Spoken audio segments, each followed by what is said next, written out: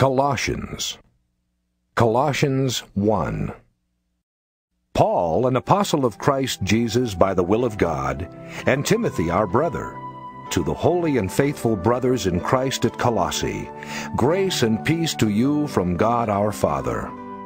We always thank God, the Father of our Lord Jesus Christ, when we pray for you, because we have heard of your faith in Christ Jesus and of the love you have for all the saints, the faith and love that spring from the hope that is stored up for you in heaven, and that you have already heard about in the word of truth, the gospel that has come to you. All over the world this gospel is bearing fruit and growing, just as it has been doing among you since the day you heard it and understood God's grace in all its truth. You learned it from Epaphras, our dear fellow servant, who is a faithful minister of Christ on our behalf, and who also told us of your love in the Spirit. For this reason, since the day we heard about you, we have not stopped praying for you and asking God to fill you with the knowledge of His will through all spiritual wisdom and understanding. And we pray this in order that you may live a life worthy of the Lord and may please Him in every way, bearing fruit in every good work, growing in the knowledge of God, being strengthened with all power according to His glorious might, so that you may have great endurance and patience, and joyfully giving thanks to the Father, who has qualified you to share in the inheritance of the saints in the kingdom of light. For He has rescued us from the dominion of darkness and brought us into the kingdom of the Son He loves, in whom we have redemption, the forgiveness of sins.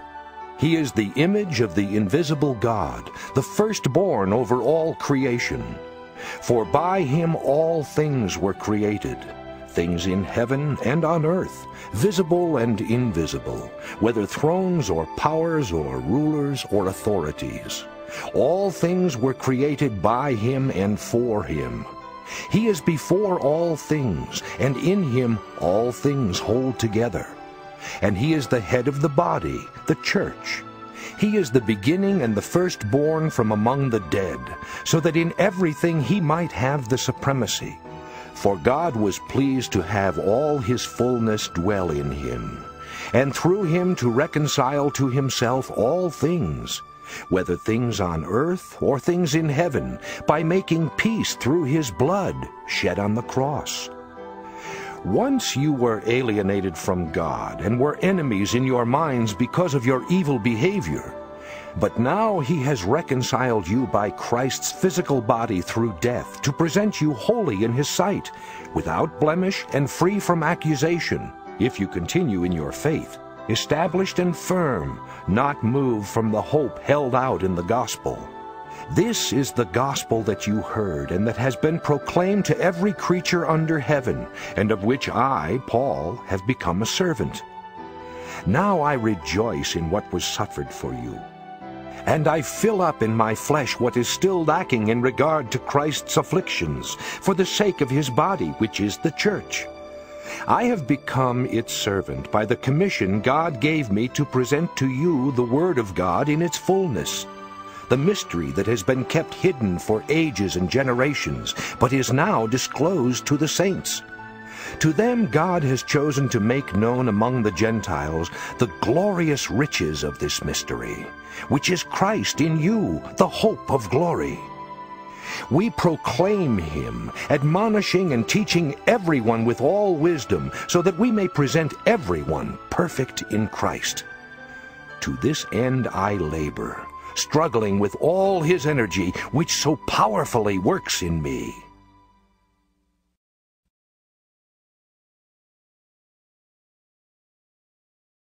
Colossians 2. I want you to know how much I am struggling for you, and for those at Laodicea, and for all who have not met me personally.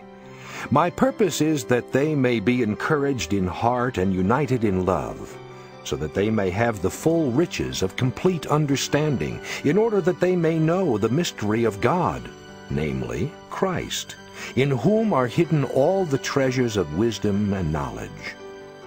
I tell you this so that no one may deceive you by fine-sounding arguments. For though I am absent from you in body, I am present with you in spirit, and delight to see how orderly you are, and how firm your faith in Christ is. So then, just as you received Christ Jesus as Lord, continue to live in Him, rooted and built up in Him, strengthened in the faith as you were taught, and overflowing with thankfulness. See to it that no one takes you captive through hollow and deceptive philosophy, which depends on human tradition and the basic principles of this world, rather than on Christ. For in Christ all the fullness of the deity lives in bodily form, and you have been given fullness in Christ, who is the head over every power and authority. In Him you were also circumcised, in the putting off of the sinful nature, not with the circumcision done by the hands of men, but with the circumcision done by Christ, having been buried with Him in baptism, and raised with Him through your faith in the power of God, who raised Him from the dead. When you were dead in your sins and in the uncircumcision of your sinful nature, God made you alive with Christ. He forgave us all our sins, having canceled the written code with its regulations that was against us and that stood opposed to us. He took it away, nailing it to the cross, and having disarmed the powers and authorities, He made a public spectacle of them, triumphing over them by the cross. Therefore do not let anyone judge you by what you eat or drink, or with regard to a religious festival, a new moon celebration, or a Sabbath day. These are a shadow of the things that were to come. The reality, however, is found in Christ. Do not let anyone who delights in false humility and the worship of angels disqualify you for the prize. Such a person goes into great detail about what he has seen, and his unspiritual mind puffs him up with idle notions. He has lost connection with the head, from whom the whole body, supported and held together by its ligaments and sinews, grows as God causes it to grow. Since you died with Christ to the basic principles of this world, why, as though you still belong to it, do you submit to its rules? Do not handle, do not taste, do not touch. These are all destined to perish with use, because they are based on human commands and teachings. Such regulations indeed have an appearance of wisdom, with their self-imposed worship, their false humility, and their harsh treatment of the body, but they lack any value in restraining sensual indulgence.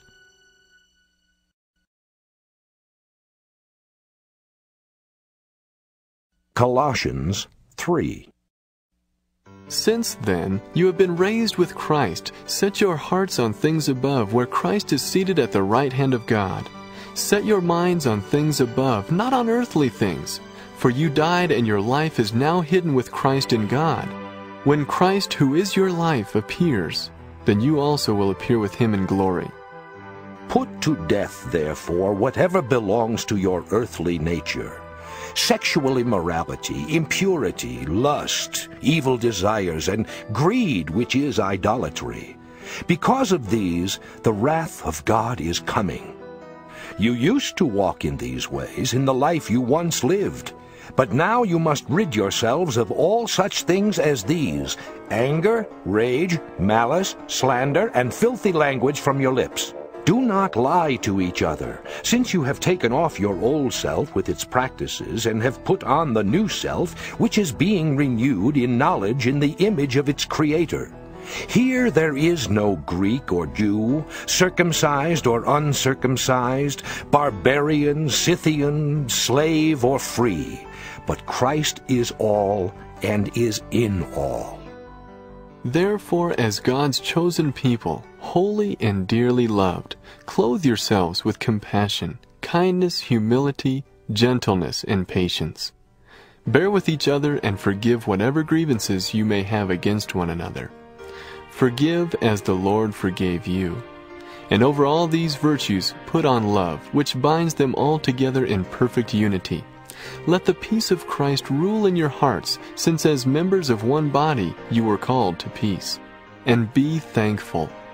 Let the word of Christ dwell in you richly, as you teach and admonish one another with all wisdom, and as you sing psalms, hymns, and spiritual songs with gratitude in your hearts to God. And whatever you do, whether in word or deed, do it all in the name of the Lord Jesus, giving thanks to God the Father through him. Wives, submit to your husbands, as is fitting in the Lord. Husbands, love your wives and do not be harsh with them. Children, obey your parents in everything, for this pleases the Lord. Fathers, do not embitter your children, or they will become discouraged. Slaves, obey your earthly masters in everything, and do it not only when their eye is on you and to win their favor, but with sincerity of heart and reverence for the Lord. Whatever you do, work at it with all your heart, as working for the Lord, not for men, since you know that you will receive an inheritance from the Lord as a reward. It is the Lord Christ you are serving. Anyone who does wrong will be repaid for his wrong, and there is no favoritism.